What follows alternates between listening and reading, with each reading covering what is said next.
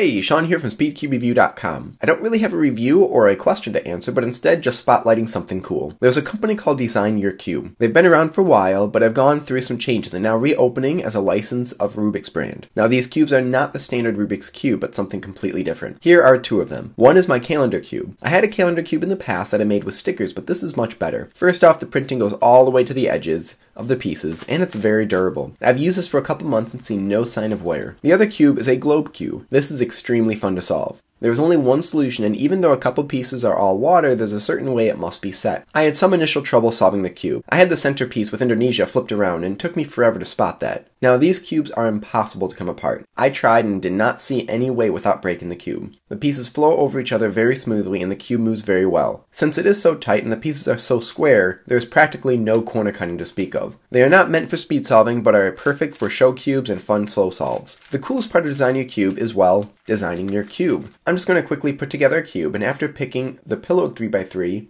and adding a border, I will upload my images. Let's make a cube of cubes.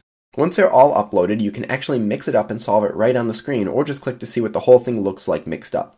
Thank you everyone for watching. Head over to designyourcube.com to check it out and have some fun making your own cubes. Thank you for watching. Please leave your thoughts and questions in the comment section below. Please like and subscribe for more content like this, and as always, stop by speedcubereview.com for more news and reviews.